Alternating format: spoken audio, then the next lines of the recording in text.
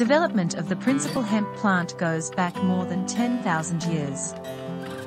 First found in an old town in Taiwan, hemp is believed to be one of the very first plants developed by people. Because of hemp, people created horticultural practices that changed mankind's set of experiences. Considered by a lot of people to be the father of Chinese medication, ruler Shen Yeng initially detailed the utilization of hemp and marijuana around 2700 BC. He also used a cannabis-infused tea to aid with a variety of ailments including memory, malaria, rheumatism, and gout. Shen Yeng wrote one of the principal clinical texts that referred to marijuana. The Pen Ts'au is as yet utilized by experts of Chinese medication today.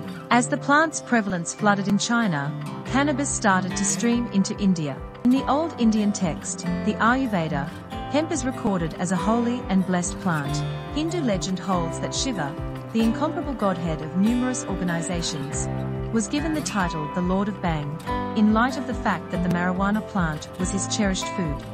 A Greek doctor known as Predaceous Dioscorides accumulated many plants during Roman intrusions in unfamiliar grounds. Dioscorides concentrated on them as expected homegrown medicines, in the end composing a book known as the Materia Medica.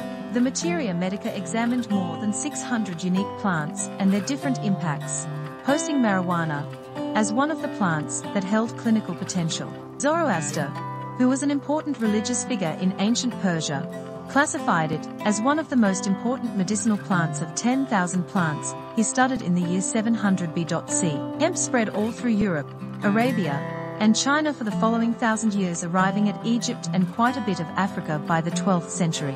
Voyagers presented hemp during the early seasons of Pilgrim America. American pioneers involved hemp for making rope, clothing, and different materials. Hemp was given its logical name in 1753 by Swedish researcher Linnaeus, named cannabis sativa, after normal use for the therapy of ailments during the 1700s. For millennia, hemp and cannabis were utilized as medication, materials, and textures. CBD was found inside the hemp plant during the 1940s coincidentally by Dr. Roger Adams' group at the University of Illinois. Raphael Mechoulam then, at that point, effectively secluded cannabidiol in 1963, planning the synthetic construction and concentrating on its properties and impacts. Dr. Mechoulam is viewed as the adoptive parent of cannabis, as he additionally found and disconnected THC in 1964. The first cannabinoid receptor was found in 1988, which originally perceived the endocannabinoid framework inside vertebrates. October 7, 2003, the United States government licenses CBD as a neuroprotection under U.S. patent. In 2014, several states passed guidelines for the legitimization of CBD.